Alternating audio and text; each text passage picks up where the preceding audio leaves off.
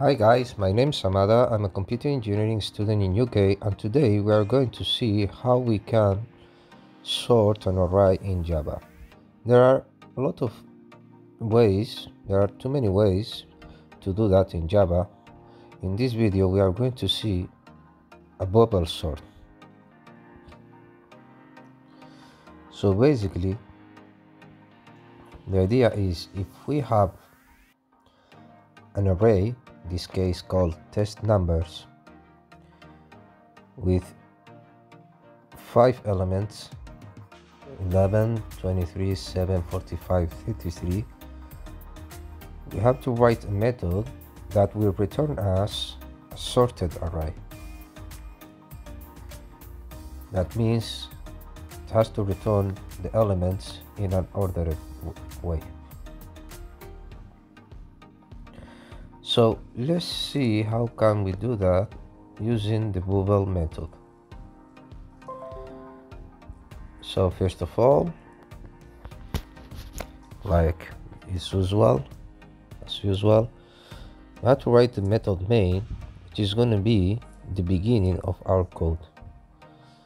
Remember that when you want to start a coding program in Java, it always has to start from the method main. So we are going to declare an array of two integers called test numbers, and then we are going to define all the elements of the array.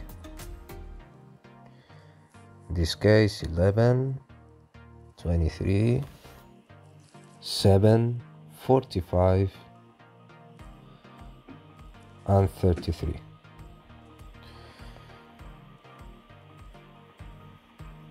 Then we are going to call our method, our not existing method yet, which is going to take as an argument our integer of arrays,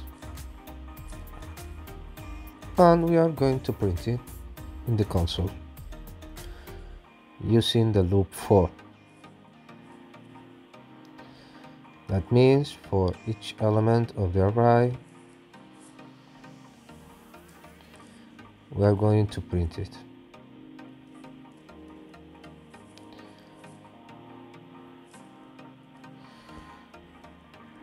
So we define our for loop,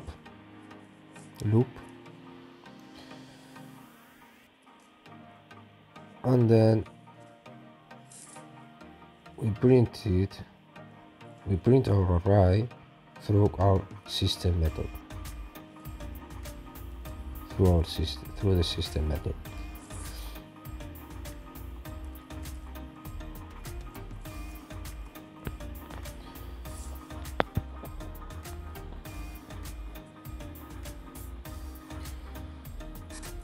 Okay, so now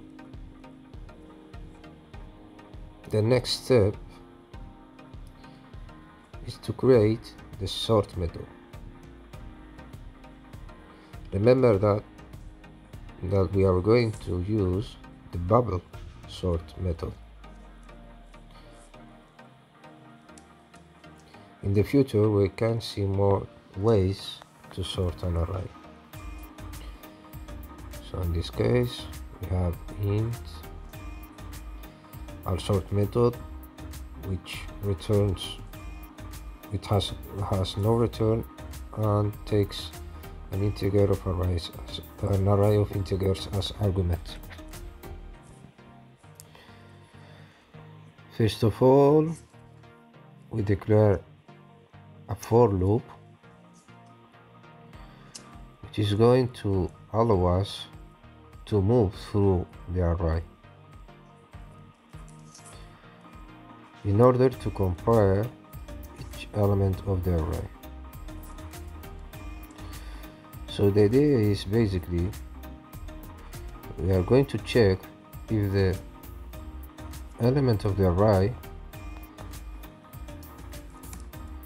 is bigger or smaller than the next element.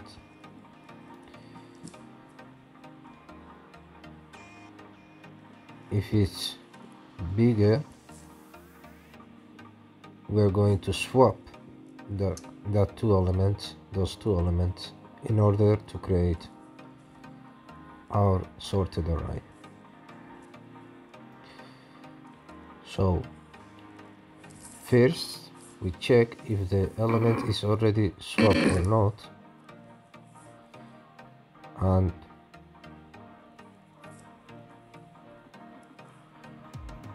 if it's not swapped yet, we're going to use another for loop to go through the array again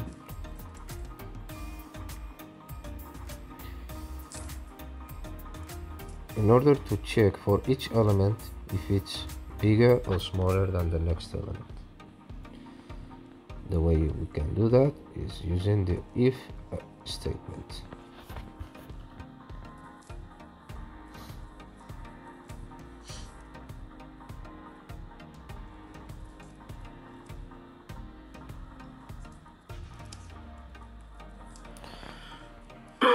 We are going to declare a variable of type integer called temp, in which we are going to store our indexed element in order to swap it with the next element.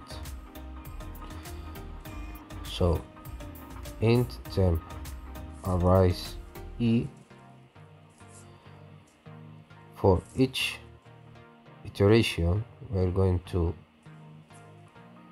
check which of the two elements is bigger, and then we're going to store the biggest element in the position of the smallest element, and we are going to store the smaller element in the position of the bigger element.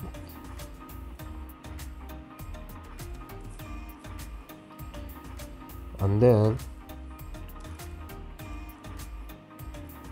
we change for that element the value of the boolean variable is swap. Finally, once we are sorted all the numbers, we're going to check if is there any element not swapped yet. If there is no swap, we're going to break and finish the code. Oh, sorry, some syntax errors. This usually happens to the coders, guys. And let's check it. Oh, it looks like, is there any problem? Yeah, I have to delete this bracket. Yeah, that's it. So let's check the code. Hopefully it's working. Yeah, that's it. As you see, we have sorted our integer of arrays. Our array of integers. And that's it. Thank you for watching the video. Please like, comment and subscribe. Take care.